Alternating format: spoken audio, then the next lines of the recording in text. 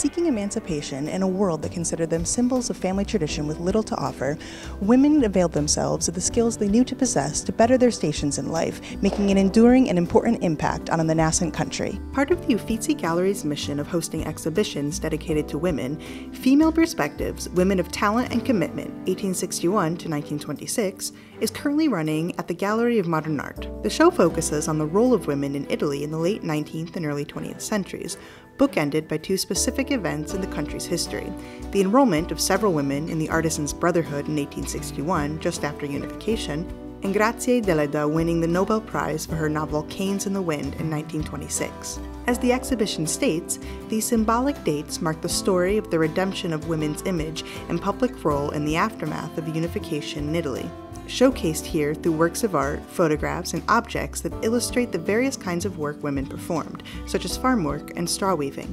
But it wasn't just peasant women who played a role in this new Italy. Educated upper-class women found more freedom in pursuing careers in teaching, art, and writing, though their subjects were still often feminine in nature. It was in their salons, however, that women found fertile terrain for expressing their political and revolutionary thoughts, which were often just as legitimate as those postulated by their male counterparts. 1861 la data successiva all'unità italiana, ed è anche la data in cui un bel numero di donne, un grande numero di donne, si iscrive alla Fratellanza Artigiana d'Italia, che non è una sorta di società di mutuo soccorso, è proprio un'iscrizione per avere in qualche modo una tutela a livello lavorativo e di essere proprio una personalità che lavora anche giuridicamente. Diciamo che questa iscrizione è stata molto importante perché in qualche modo ha definito il ruolo della donna come lavoratrice e sociale. Nell'autonomia c'era anche il pensiero che le donne dovessero essere comprese.